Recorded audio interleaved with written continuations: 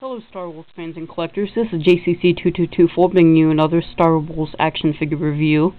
Today I review the 30th anniversary Covert Ops Clone Trooper.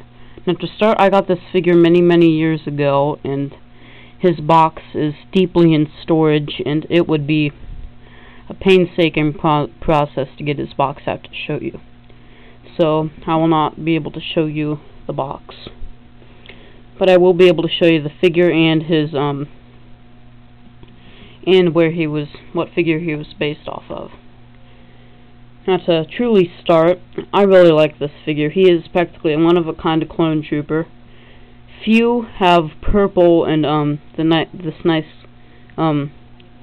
camouflage deco on him, and he is just really unique in my clone trooper army, and he is really nice. If you see one online, I really suggest you should get him. He is a really nice figure. Now to start, he came with two weapons: a DC-15 pistol and a DC-15 rifle. He is a repaint of the 2005 Revenge of the Sith Clone Trooper. And this figure was originally released in Revenge of the Sith as an exclusive figure, and he was resold in the 30th anniversary collection because he was voted by fans and collectors to be released again, which I am really happy that fans chose this figure, because I was not able to get him in the ROTS exclusive, and I was really fortunate that they voted him top so I can get my hands on one. To start off, his articulation is the basic clone trooper articulation. Most of you know what it is: ball jointed neck, ball hinged shoulders, ball hinged elbows, swivel wrists, ball hinged waist, swivel legs, ball hinged knees, and ball hinged ankles. That's the generic clone trooper articulation. And his weapons, because he's just repacked from 2005, are what I call the crappy clone guns. They aren't the highly detailed ones. I have tons of these clone guns, these low graded ones in my collection, like in this guy. He has it because I think they only started having high quality weapons in 2008, and not even all the 2008 figures had high quality weapons.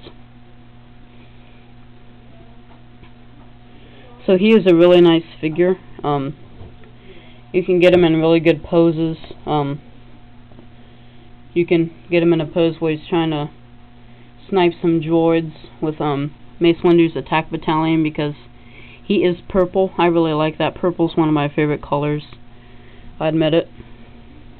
And I just think purple looks really unique and cool on a clone trooper. Especially how, like, you can see on the shoulder pad how it glistens like that. That's just really cool. You can also see his purple detailing on his helmet. And here he is, the Covert Ops Clone Trooper, compared to the Special Operations Clone Wars Clone Trooper.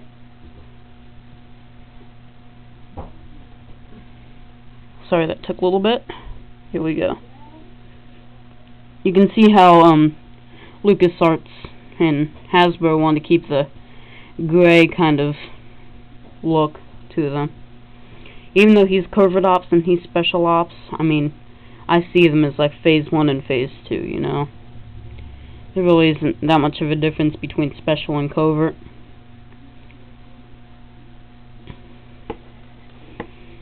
And this figure is just really superb. His camouflage detailing is really nice. He looks a lot like Commander Gree with that detailing, so he can even go in with the 41st Elite. He is really... Sorry about that. Things happen. He is a really nice figure that can blend in with multiple legions, like 501st, because blue is similar to purple, Mace Windu's battalion because it's purple, 41st Elite because it has the camouflage deco on it. Even the 212th with the Shadow Troopers. I mean, he can blend in with tons of legions.